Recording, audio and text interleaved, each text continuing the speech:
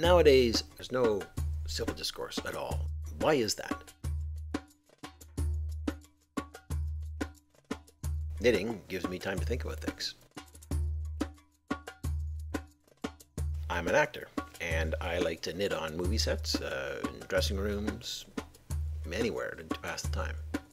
I share a love of color with textile designer Kay Fassett, and I actually apprenticed with him at his studio in London.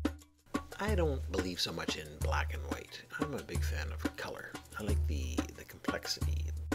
I'm inspired by the Impressionists. I like their technique of mixing color on the fly as I knit. Only, I don't use paint, I use yarn.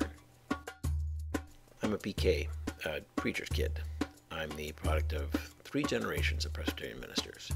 But I ended up as an actor and a knitter. And I've been thinking about how the faiths, the Abrahamic faiths in particular, how they've become much more focused on their differences than on their similarities.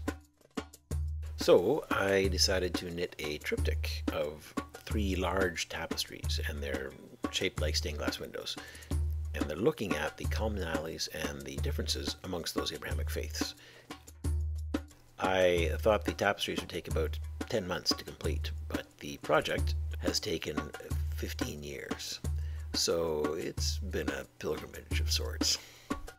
The Knitting Pilgrim, our play, uses those tapestries as its set to explore that 15-year journey of knitting, and also to take a look at the way things are today. We're a unique offering because people can enjoy the textile exhibition, they can see the play, and then they can engage in a post-show discussion. I think a lot of people would be interested in our show.